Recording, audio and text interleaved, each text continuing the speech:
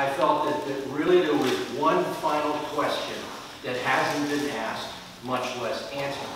And as a consultant and a problem solver, as I reflected upon this, I thought, I'm not doing right by you if I don't ask and answer that question.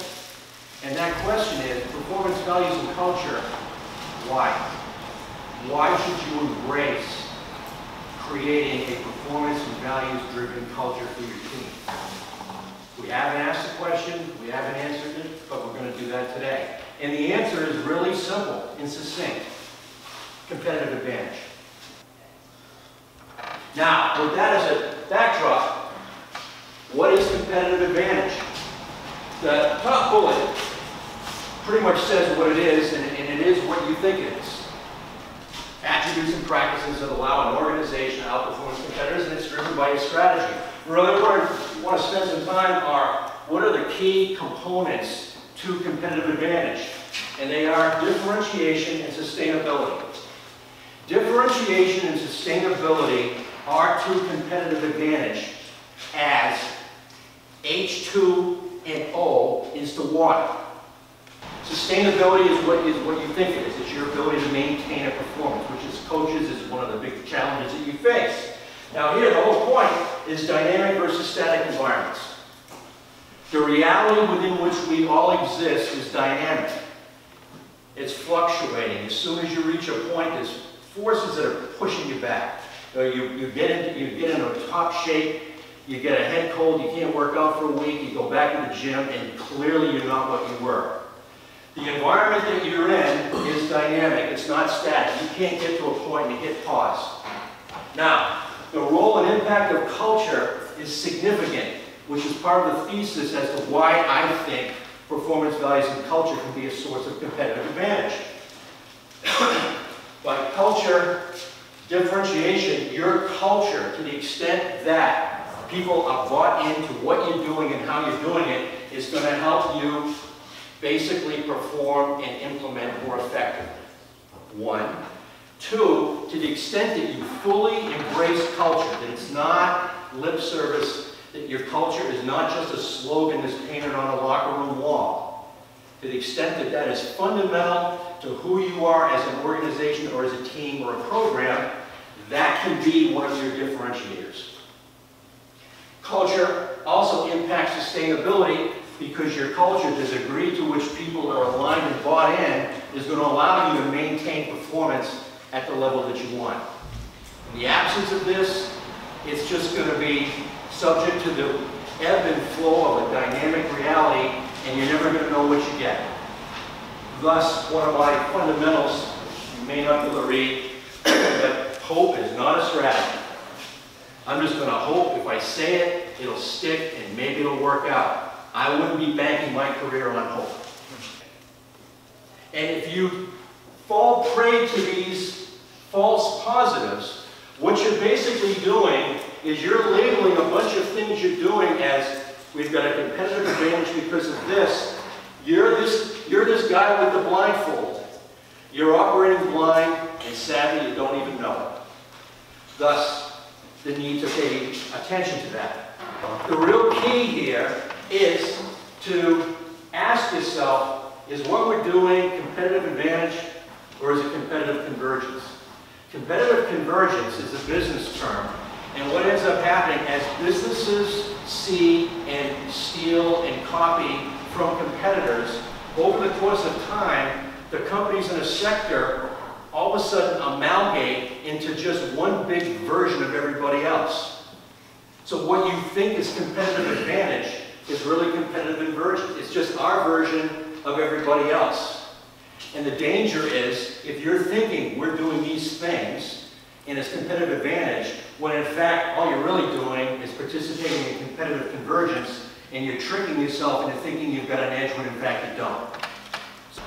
Now, the thesis, trying to draw it together to answer the question I posed at the beginning, if C equals P plus V, if your culture is a function of performance plus values, based upon what I've just shared with you, I believe, drawing from my own business experience, I believe a performance and values aligned team culture is a source of differentiated and sustainable competitive advantage and insulation from competitive conversions. That's why you do it. You don't do it because it's trendy. You don't do it because other people are doing it, and it's a heck of a lot more than a slogan painted on a locker room wall. That's why you do it. What we've been doing, and I'm going to go really quick here because we've covered this. This emanates from this 4 quadrants that people who are DLA veterans have seen. It emanates from Jack Welch at General Electric, who was intrigued with what makes our best performers our best performers. And in the midst of that analysis, he saw a break that there was the best of the best, and then there was the best. And when they were looking downstream, the same thing held true about lower performers. There was some low performers that were significantly better than others. And they dug further, and it was like cultural alignment. Those that embody GE's values and processes and protocols were part of the people on the left side. That's where this comes from. And what we've got, you've got here, this is your 20 and 10 player who doesn't really care about anything except getting his or her 20 and 10. They're, the culture killers, the change killers, the locker room problems are your high performer who's not bought in. And they exist in the business world. I dealt with these folks all the time. They're everywhere. Low performer, low values, hiring mistake, recruiting mistake. Jack Welch's view, once you figure out who they are, get rid of them. GE had a thing, they were looking to exit the bottom 20% of the company every year. Over here, high performer, high values, your stars. And over here, low performer, high values, bought in, good program player, in a couple of years going to give you significant minutes, and they're probably going to be successful in life. In 10 years from now, they're going to write you a big check. So that's the foundation of what we've been talking about. And with Coach O'Brien's assistance, we came up with a 4-step model. I'm going to go real fast. First thing, you've got to then define what is performance and values within the context of your team and program. And you've got to define it behaviorally. I'm around for the rest of the day, tonight and tomorrow, so anybody that wants to grab me, particularly if you weren't here last year, I've got last year's presentation, I can take you through it. But the people haven't paid good money to hear me do last year's stuff. That's like a comedian doing old material. So first one, you got to define performance and values, and you define it behaviorally, because then you can measure it.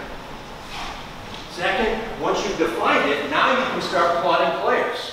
In the absence of a definition, you can't plot. So where in these 4 quadrants do they reside? And what you're doing as coaches, you're trying to get people up and to the right. Up, better players, to the right, more aligned. Step 3, once you've done that, you rank them. What have we got? At Harvard, they're always saying, what cards have you been dealt? What cards have I been dealt? What am I dealing with here? Do I have a roster full of what type? And there'll be some more in normal distribution. But you need to know what you're dealing with, and you can also rank them by position. And lastly, once you've classified them, you come up with what we call a player improvement plan. What's the plan to get them more aligned with your values? Now, if you've never defined your values, how do you expect to hold them people accountable for being bought in? It's impossible. Likewise, performance. What do we need to do to get people to be better?